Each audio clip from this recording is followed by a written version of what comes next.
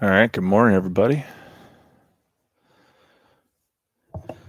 All right, so got a couple of questions coming in from various different people.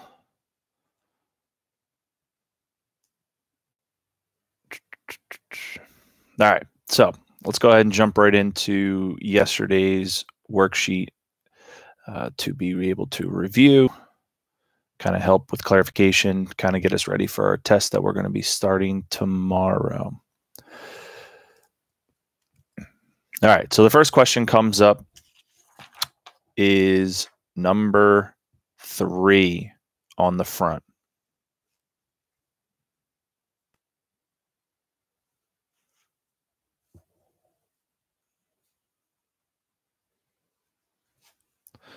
All right, and the big question that was on this one is a lot of us want to know, I'm reading the question right now, how do you figure out the average each day? Okay, so if you're looking at your worksheet, again, this is question 3 on the front, how do you figure out the average each day? Well, the days that I see according to the graph, and I'm looking right at it right now, is I see day 1, I see day 2, I see day 3, I also see day 4. All right. So at day 1, looks like the cost, $50. Day 2, $200.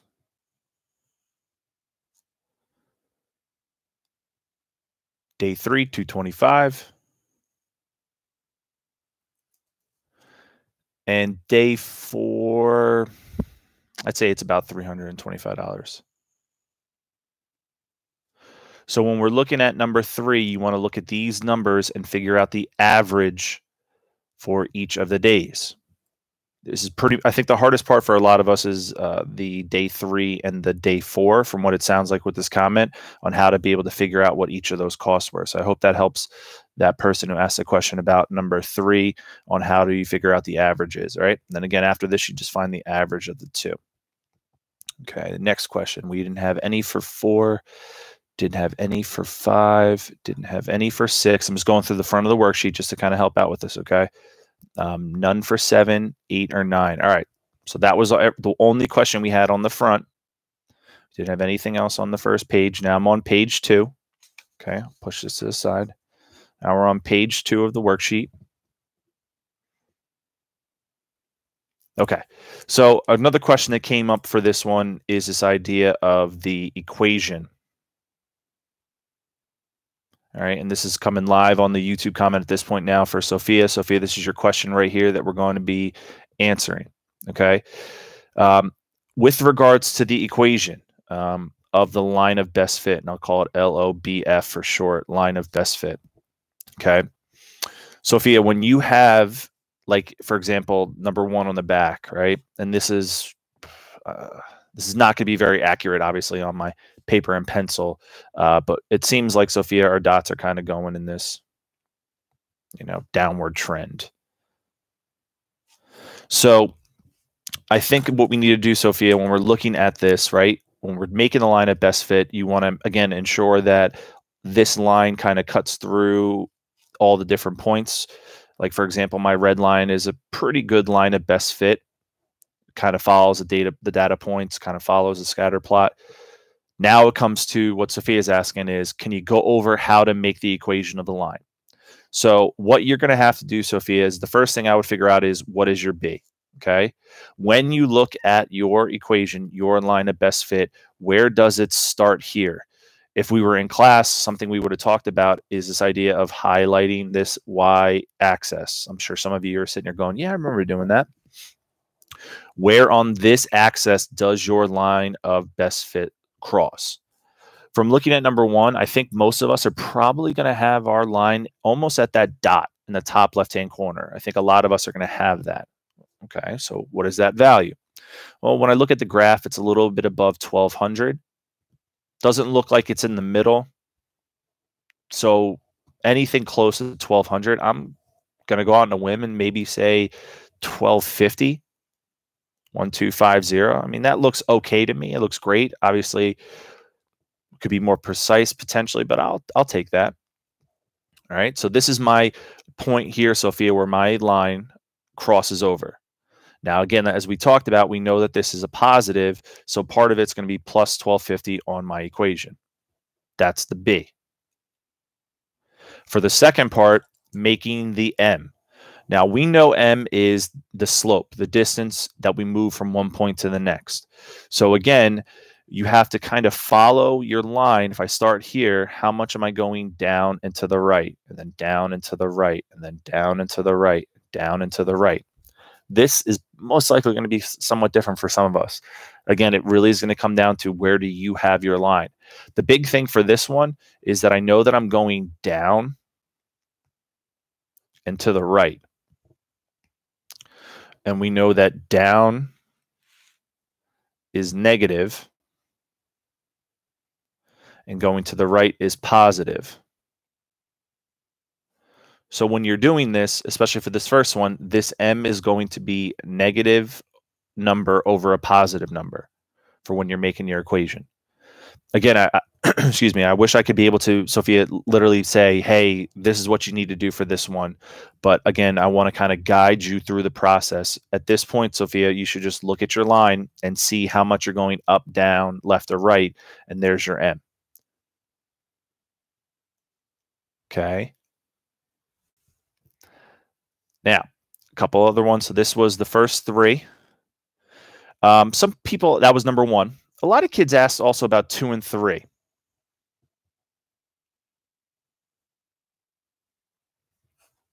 All right. And what does the slope of the equation mean? What we're talking about is, we're trying to take you away from sitting here saying M is equal to, for example, this is not the answer for 2 and 3. Let's say 20 over 1. That was something we did earlier in the year. Perfect, Sophie. I'm glad that helped. So again, talking about 2 and 3. Earlier in the year, you would have said M is equal to 20 over 1. You would have said B was equal to 5, for example. Great, wonderful. We're asking for you to go a step further. What does 20 represent? What does 1 represent? What does 5 stand for? Again, these numbers are not correct. However, I will explain it looking at problem 1, 2, and 3. So the x-axis talks about age, and the y-axis talks about the television value. So, for example, if I said that B was 5, well, that means it would be, 5 is the value of the TV.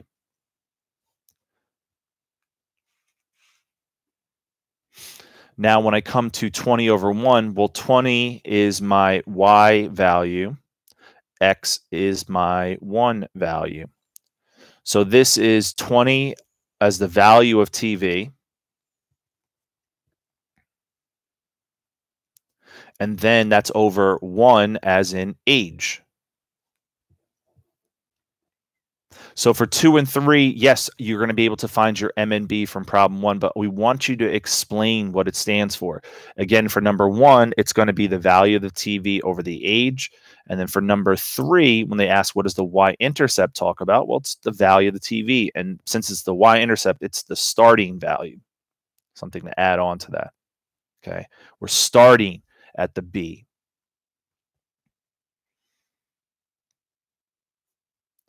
All right, next question we have is kind of going down at the bottom now. Let me pull up this real quick. 6 and 7. All right. So, again, the equation of the line. All right. What it's going to come down to is where your blue line is placed. With the Google Doc, you're able to click and drag that blue line to put it wherever you need it to be on the scatter plot. Okay. So, for example, in Ellie's scatter plot, okay, this is kind of where Ellie's is at, dot here.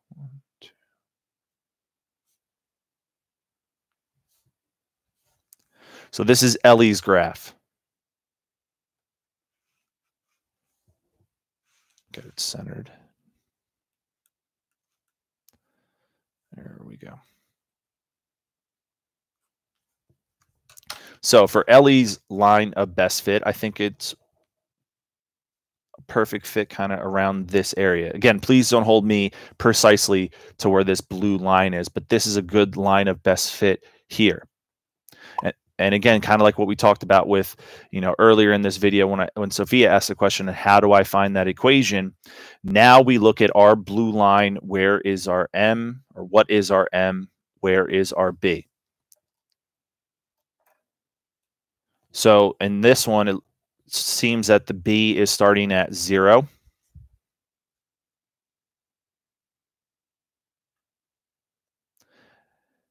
And then based off of where you have placed the line, you now have to figure out how much are you going up and to the right. Okay, this graph is going up to the right, up to the right, up to the right, up to the right, up to the right, and it keeps going. So up, over, right.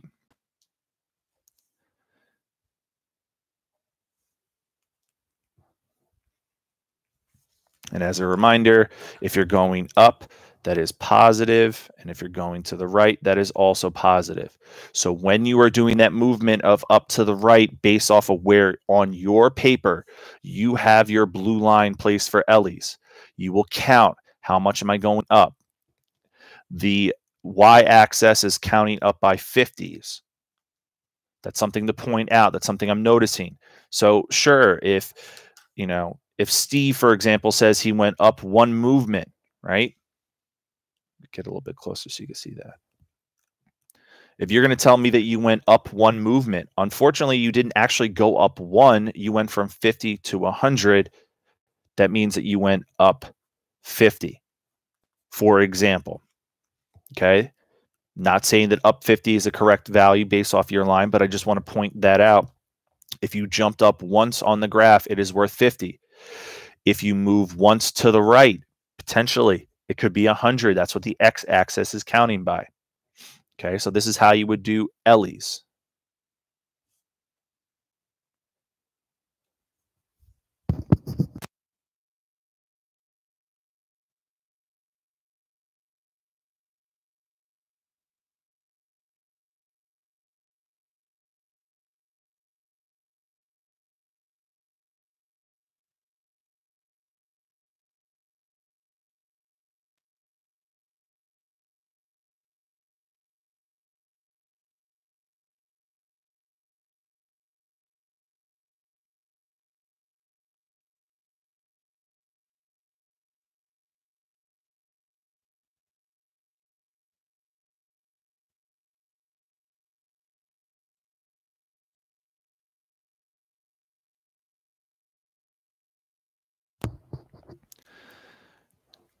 All right.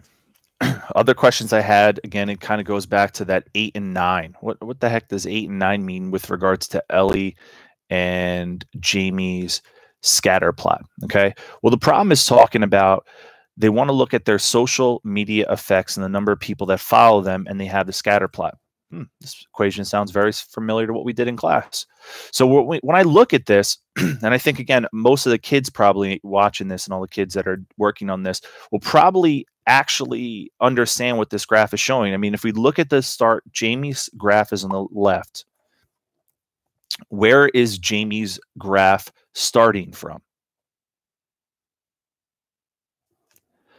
Okay. Where is her graph starting? Where's the first dot, right? Kind of get a new piece of paper, kind of look at that. Bear with me. Hang on.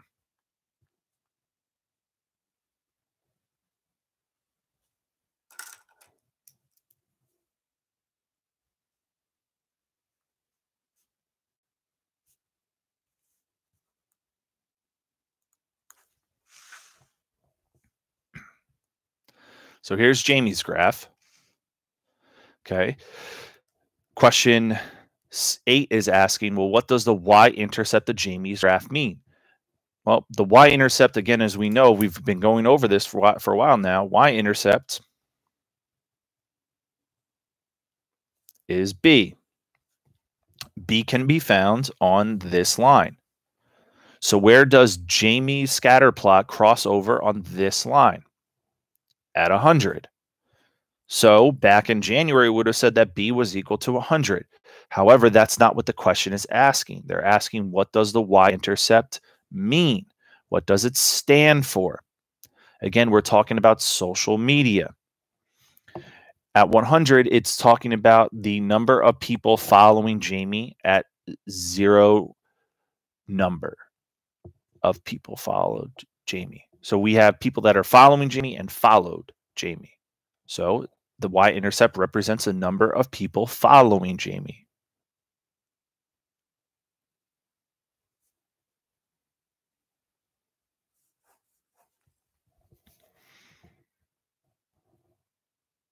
Then for the slope, we know that the slope, again, is the movement. All right, we're going up to the right.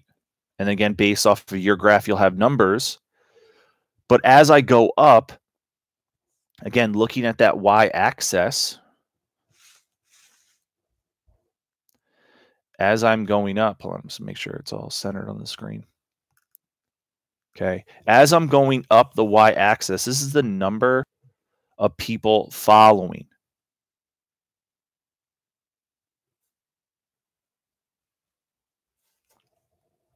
Based off of my line, I'm going up. This is meaning that we are getting more people following Jamie, right? Jamie's got the clout, as you guys say. She's got the swagger. Get a different color pen. So we have an increase here. All right. Jamie is getting an increase in the number of followers because, again, if I turn it this way, just so we can see it straight on, the dots are going up. The number of people following Jamie is increasing. At the bottom of this graph, now this is talking about the people that Jamie are following. So people are following Jamie. Great, wonderful. Everyone can follow Jamie, but how many people are Jamie following? Herself specifically, right? And as the number of people follow Jamie, the number that she follows also increases. So when we talk about the slope, we're talking about that we have more people following her, and the more people she's following or that she followed. Super confusing with an ing and an ed. Okay. This is what the slope is representing in 8. And the same thing is also going to apply for 9. The only thing different is we're talking about Ellie. So Ellie will have a different number that she started with, but the slope is kind of going to be, again, the same thing, talking about the number of people that follow Ellie and the number of people that Ellie also then followed as well. Okay.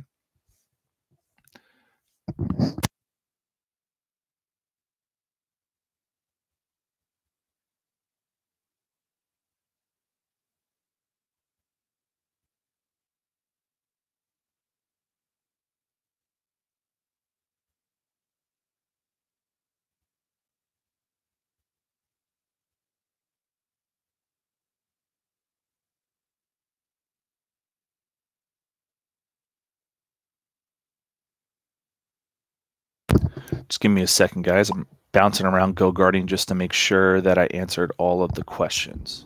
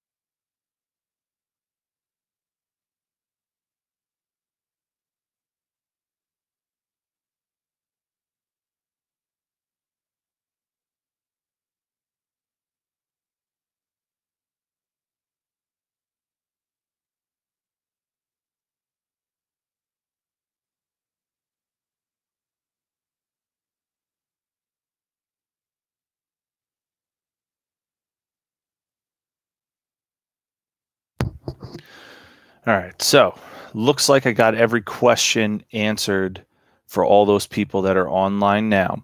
As soon as I end this video, I'll be in GoGuardian chat to answer any other questions that we may have for the assignments. If you go to Google Classroom underneath the digital learning topic, you will see that there is a new post. It's kind of presented as a question that is covering everything or tells you everything that will be on the test for tomorrow. We're going to be starting it tomorrow. I want to stress that right now. We are starting it tomorrow. There are a few of you that start your schoolwork very early in the day. Your math teachers are available at 10 o'clock via GoGuardian to answer questions. Then there are also some of you that do not do work until later in the day. Math ends at 1:30. So from the 10 to 1:30 time slot for tomorrow, that is when your math teachers are available via GoGuardian to answer any and all questions. We would suggest that you start, potentially, if you're going to do math in the morning, start by doing the problems you know how to do, that you feel the most confident doing. And if you don't, flag it, move on. If you get done the test and it's only 9 o'clock in the morning, well, just pause it, come back to it at 10 o'clock, and then jump in GoGuardian and ask us the questions that you have for that specific question or those questions, and we'll answer them. It does not have to be completed tomorrow. As you can see in the Google Classroom, I believe we have it that it's due first thing Tuesday morning, but don't quote me in case I misspoke on that. But you have time to get this test done, okay? It will be covering SP 1, 2, and 3, clusters, outliers. That would be SP 1. SP 2 was the line of best fit. And then this third one we've been learning, which is kind of looking at the equation and understanding what each of the parts mean, understanding what B means, what does the M stand for, okay? All right, good luck on finishing the assignments, and I will talk to you in a minute on GoGuardian.